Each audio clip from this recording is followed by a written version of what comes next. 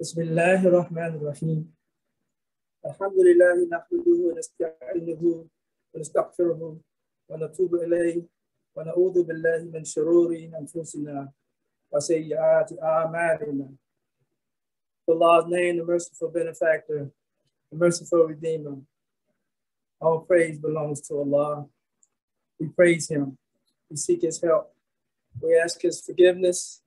We repent unto Allah. We turn to him, always seeking his mercy and forgiveness. We seek refuge in him from all of our weaknesses and faults, and all of our errors and mistakes and sins. وأشهد أن لا إله إلا الله وحده لا شريك له وأشهد أن محمدا عبده ورسوله. I give open testimony. I bear witness that there is no deity except Allah, that he is one and alone. We associate nothing in worship with Allah. I bear witness indeed that Prophet Muhammad, to whom the Quran was revealed, is his servant and his messenger. And he is indeed the seal of all the prophets. Wassalatu wassalamu ala Rasulillahi kareem wa ala alihi wa sahbihi ajma'in. Praise be to Allah, cherished and sustainer of the universe. We pray that Allah's prayers and peace be upon the most honorable, most excellent messenger, Muhammad, upon his descendants, upon his companions, upon the righteous, all the believers, upon all those righteous believers, and me. Allah's name, the merciful benefactor. We thank Allah. We thank Allah that he has guided us through the path that he has chosen for human beings to live, that he himself has chosen, to the religion that Allah himself has offered, the religion that indeed Allah himself has named. It is a very special opportunity for human beings to receive a word from the one who created them, from the one who cherishes us, who sustains us, who has originated our forms and given us a destiny for our forms and for our life. And he provides for that life. He is our Rabb. He is the one that sustains our life, provides all the provisions that we need for our life, not just our physical life, but for our moral life, for our spiritual life, for our intellectual life, for our emotional life, for every dimension that Allah has created. He himself designed this, and then he gives direction for it, and then he supplies those things that are needed to advance, to purify, to cultivate. So on this great day, we can say that on the Jumu'ah, Salatul Jumu'ah, it is a call to Islam. It's symbolic of the great call of Islam. The Islamic call has become, I think, be just recognized and respected by human beings, by Muslims from the time it was first revealed to, from the time the Quran was revealed. From the time the Quran was revealed, and Islam as a religion began to be formed and shaped as a concept by itself, and advancing the previous revelations. But Islam itself reached a point or revealed that it is the fulfillment of the previous scriptures. Prophet Muhammad, he is the seal of the prophets. He is the conclusion. And we are blessed to be able to come to that. And Allah says, you don't come to that unless he opens the heart. Allah says, no one comes to the Islam unless Allah opens their heart to it. So it's very special, but it is open to all. It's still an invitation, as they call it. It's still an invitation to all humanity. Beginning with the reading of the Quran, Allah says, Bismillah ar-Rahman ar-Rahim. We send you only as a mercy for all the worlds. وَمَا أَرْسَلْنَاكَ إِلَّا رَحْمَةً لِلْعَالَمِينَ. And Allah says, again in Surah Saba, وَمَا أَرْسَلْنَاكَ إِلَّا كَأَفَةً لِلنَّاسِ. Allah says, وَمَا أَرْسَلْنَاكَ. And the translator will say only, because this is what this grammatical phrase is saying. وَمَا, no for other, not for any other reason. When someone says that, even in English, what are they saying? They're saying this is specific. This is being specified for not any other reason. You know, don't confuse anything. Don't confuse it with anything else. This is specified as a mercy, only as a mercy for all the world. We have not sent you all, and we have sent you to all mankind. Why man, again, why man outside that cat? We have not sent you. It's challenging to the intellect to read the Quran, and that's what it's intended to do. It's written that way. Iqra bismi rabbika alladhi khalaq. Read, but how? In the name of your Lord who created. So looking for the patterns, the systems in the creation is going to aid our reading. Then Allah says, or another reference to this revealing to the Prophet, Surah Al-Ma'idah, Ya ayyuha rasulu balligh ma unzila ilayka min rabbik. O messenger, convey that which has been revealed to you from your Lord.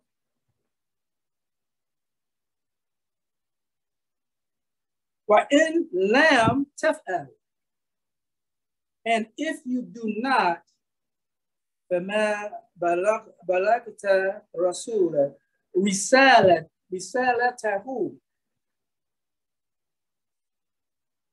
Parsing this out a little bit. But it says, O ye, O messenger, convey that which has been revealed to you from your Lord. And if you do not, that automatically gets someone's attention, right? I mean, it's just natural for the human being, human nature, right? Coming up on our mother, right? She's checking our conduct, right? She's measuring our conduct. She's even measuring our expressions. You better not even have the wrong expression on your face because she's reading it. She's reading the way you walk, the way you sit, brother. Put your shirt in, right? Remember how to discipline. So this is like a reminder or a cautioning note, isn't it? And we have, if you do not, and that's coming from the Lord of the world. Now this is to the message, so I know it's going to have how we fit into this, right? He's being, and we know he's seen as pure in his character. He has a history of his character being pure and honesty. But yet Allah said, and if you do not, I like to think that that's intended for us more than it is for the Prophet. But Allahu Akbar, right? If you do not, then you have not. He said, and if you do not, then your Lord, then you will not have delivered his message. Let's see how things get my attention, right? The other two references says, we have sent you, our son, we have revealed to you. But here it says, you have not sent his message, not their message. Which really helps us to understand that we is still just Allah. It's still totally under Allah's control. So when we think about the Islamic call, we see these, how the Islamic call is being given to the Prophet. He's the one who's bringing the call. Allah, it's Allah's call, but his messenger is making the call to Allah. I think that's very clear for all of us. All of us are very clear on that. Then you have not delivered the message, right? And his message, have delivered his message. And Allah will protect you from the people, and Allah does not guide the unbelieving people. Yet when we're reading as followers of the Prophet, as Muslims identifying as believers, believing Muslims, and subject to all the laws that govern Islam and govern our faith, all the guidance that Allah has given, then I think it's reasonable for us to assume that this accountability that is being expressed to the Prophet, right, is something that should be transferred to the one to whom the call is being made. The call is being obligated, right? It's being emphasized that the caller has a responsibility to convey. And that's a big word. The word to convey is a big word. It's not just recited because it could have said that. It could have said just recite the message. No, it's going beyond the outer form of the message. He's saying, make this message reach its objectives. Apply this message, give this message out with respect for the conditions, for the circumstances, even for the weaknesses of the people. So Sahaba, in the Surah Sahaba, the Prophet is given this accountability that I think the reader is supposed to see it being transferred to the believer. We're inheriting the responsibility. Inheriting of the message is responsibility that comes with the message. Because we know the Prophet was given the responsibility. He's being held accountable. And this is to be seen both individually and collectively, because it's an ummah. The community is an ummah that's being raised up. It's a community that is the product of the Prophet's message. The Ummah Islami, the community of Islam, the Ummah of Rasulullah, the community of Rasulullah, to continue multiplying the model. And the best, and of course, the best way to see the model and fulfillment is in a collective focus, in the community. So the message is to be given, but it's to be conveyed, and the transferring of responsibility to those to whom the message is being, who are the recipients. And Allah says, we sent not an apostle except to teach in the language of his people. I think we all love it. Oh, we all welcome that. And maybe because of the time that we come up in, right? Our generation, in terms of the evolution of humanity, or evolution of humanity, of life on this earth, and the growth of this powerful intellect, there will be some issues before this message can reach its fulfillment.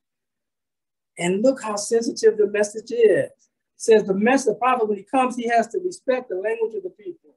He has to respect the cultural language of the people. Language that's been developed, realized from just their own common sense, maybe from their own environmental influence. Cultural language, social language is their language. We have a cultural language. But we have a nice cultural language. Everybody doesn't catch our cultural language. Sometimes it could just be a grunt, right? But we know, and believe it or not, anthropology calls this a speech community, a word community. They study communities based on how they relate. And we know the Quraysh, they were held so high because of their language. Classic language and poetry. You're not an educated or refined person as viewed by Arabs, and upon Arab standards, if you don't have background in poetry. They say you don't fully understand the Quran, this is what they say, unless you have a foundation in the background of poetry. The use of words and language, inferences, right? But the mind is awfully about Muhammad, may Allah forgive him, bear his paradise. He loved poetry, and I learned to value poetry from reading his poetry. And it was very challenging. And I noticed that it was not so much what the conscious mind registered from reading poetry, is what the subconscious mind gathered from this interplay between words and ideas and thoughts that are really constituted in the environment to come up with. Because in poems, we spoke to conditions, the thinking of people, the behavior of people, the faults of people. So poetry, language itself is very important. So when we read this verse, Allah is showing us what? That the message has a sensitivity no matter where the people are, no matter what the culture. And the prophets, Allah, they don't come unless they speak, unless they respect the language of their people, unless they can relate to their culture, relate the message to their cultural circumstances. Never did Allah send a messenger or a message that wasn't sensitive to the mental, moral, or the spiritual state of the people. We had a very peculiar spiritual state. Very peculiar. And our brothers and sisters who feel that their life will be improved by an accident or a lottery ticket. That's a spiritual defect. We love them. If we could get them away from depending on that chance religion. That's an idol. And they form him and shape him with some stones and wood and say, that's chance. And chance will be an idol. That helps us understand the problems the prophet, prayers and peace be upon him, faced in his own hometown. Never did Allah send a message set to speak in the language of those people. So Islam, what does this tell us? It tells us that our religion doesn't aim at difficulty. It's not looking for difficult equations, right, to explain our relationship with Allah, which translates to a relationship with ourselves, each of us individually. And that is never to be lost, is it? In our group prayer, even our collective prayer, our Jumu'ah prayer, the prophet taught us that after the collective prayer, the individual makes his own prayer. He also has a relationship, and she has a relationship, personal relationship, that they're responsible for, that we are responsible, that I'm responsible for. I put a clock back there, but it stopped. We can anticipate the future, right? Even with the tools. So, yes. So this particular verse also got my attention too, in terms of this, the call of Islam in our life. Allah says in the Quran, yes, or you have indeed in the life of Allah's messenger. And many of the Imams in the Giving the Khutba reference this verse. They point out the fact that it says he, not with. You have with him, or you have from him. The character comes from him. It's something that can be seen in his, just be seen in his life, in his habits. As his wife, Aisha radiallahu anha saw.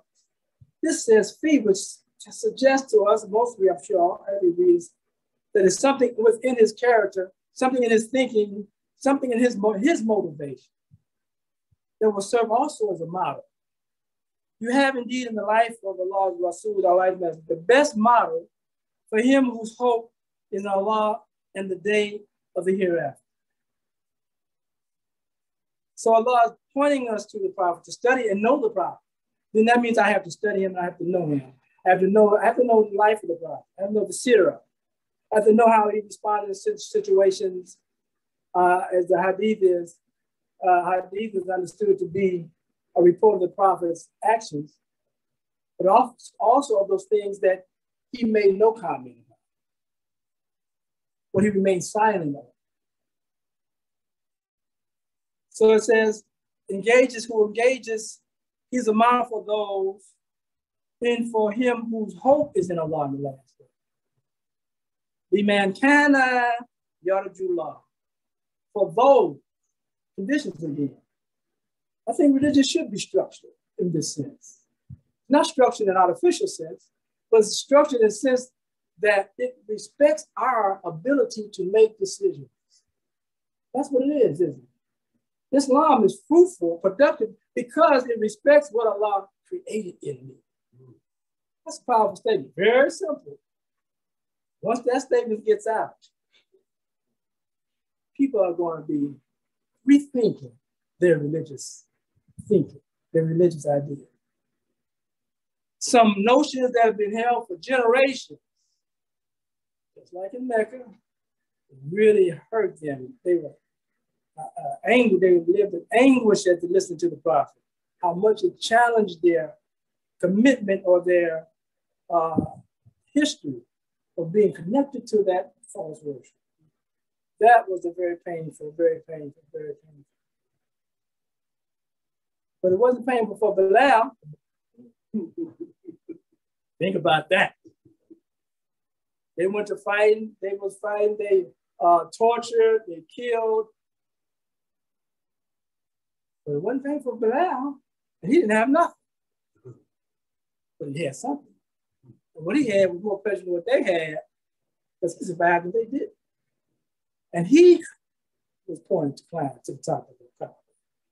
He was given a position to call all of them, all those haters, all those slave masters. You call them. Let them see you. Even some of those who I know are very close and very good Muslims. You need to see this too. So when the Prophet prays, he said, we are all of Bilal. He wasn't talking about no skin. It was something that overthrew that ancient practice of idolatry. Something very powerful that we can see was revealed to him. He saw it in Allah's message. He saw when Angel Jibril alayhi salam came in. We didn't share that. So we have to trust the fact that Allah sending him, revealing to him, makes him a very special force in our life. So Yarjullah, those who have hope, those who have an anticipation, I tell you, I have to go research these words, but they tell me more, and I need a little bit more. Allah made it that way. Allah made us to starve so we would ask for more.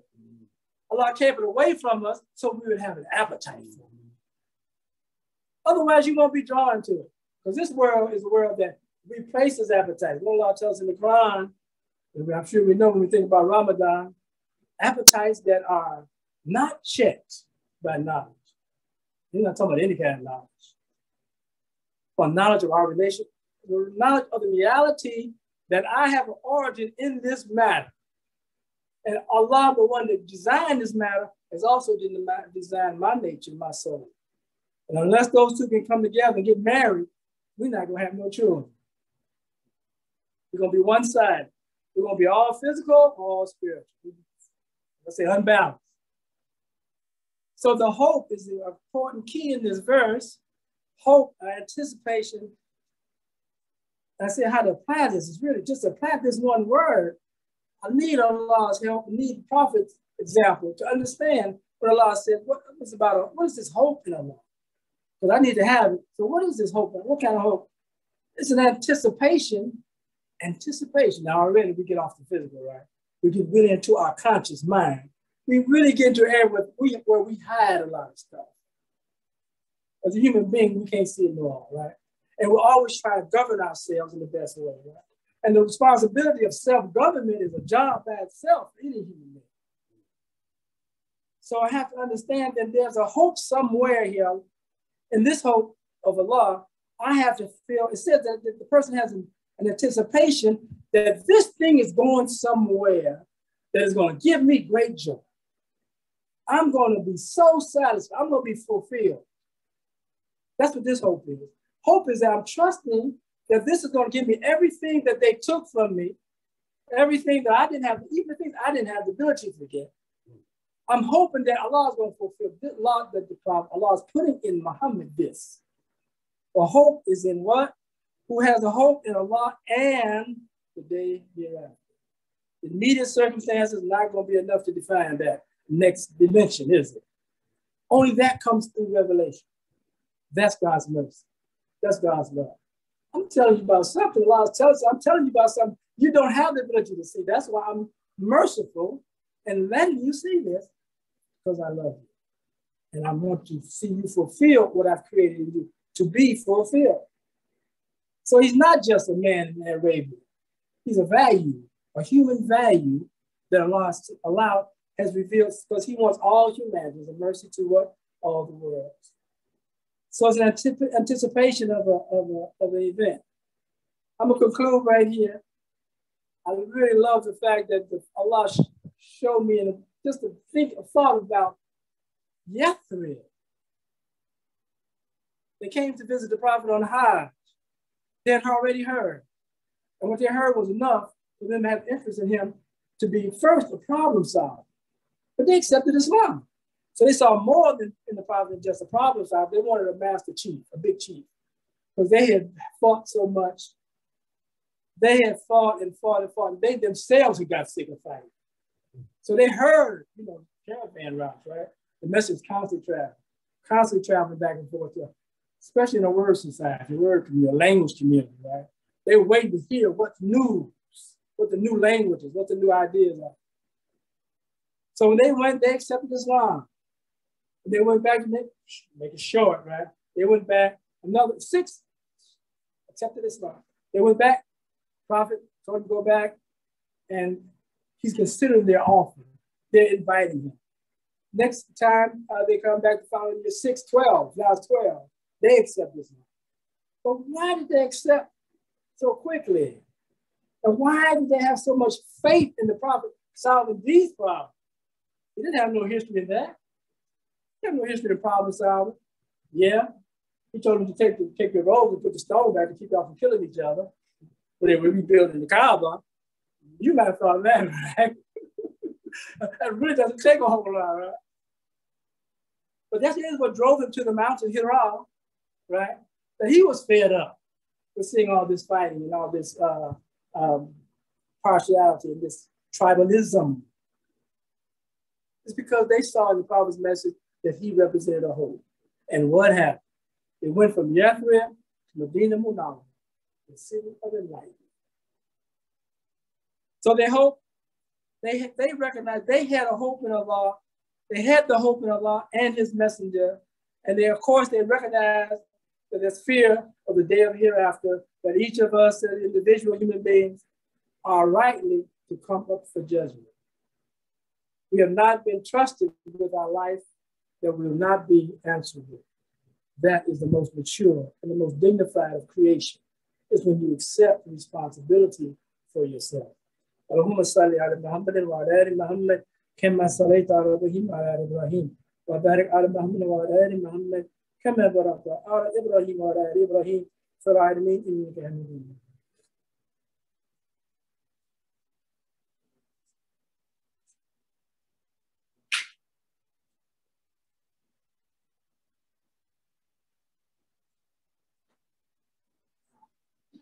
Alhamdulillah, wassalatu wassalamu ala Rasulullah kareem wa ala alihi wa sahbihi ajma'in. Alhamdulillah.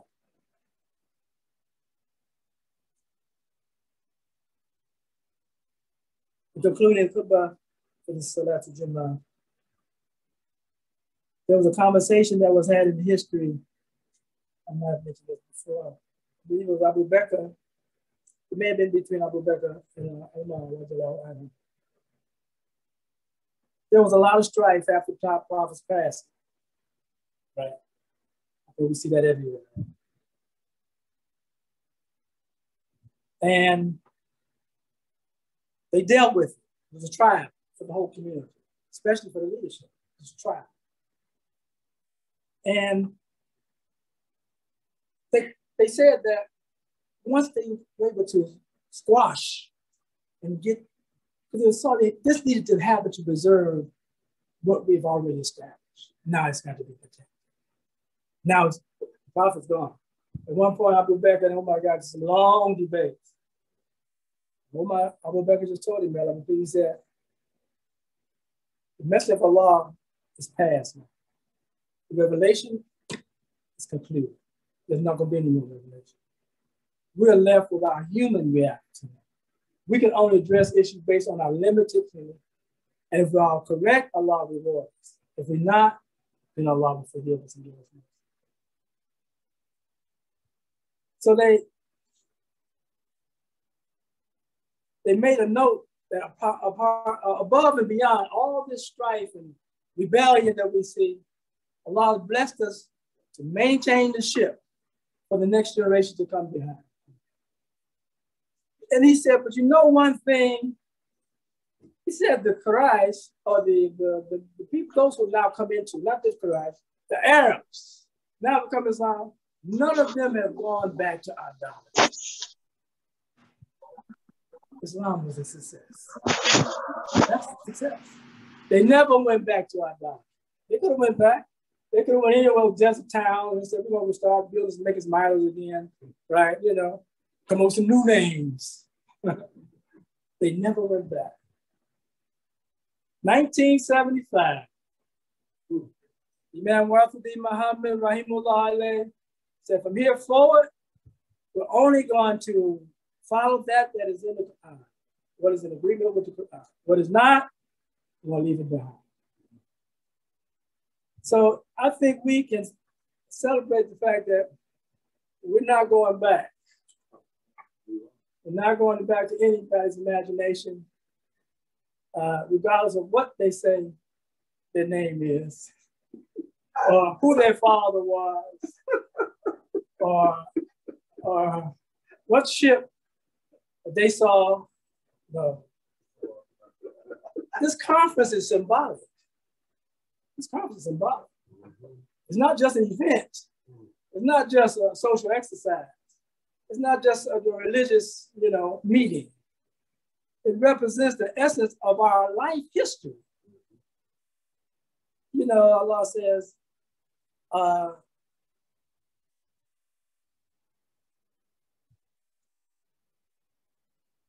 the verse about, I don't see the verse, but Allah was saying that he will give us a light. He promised a light to walk with.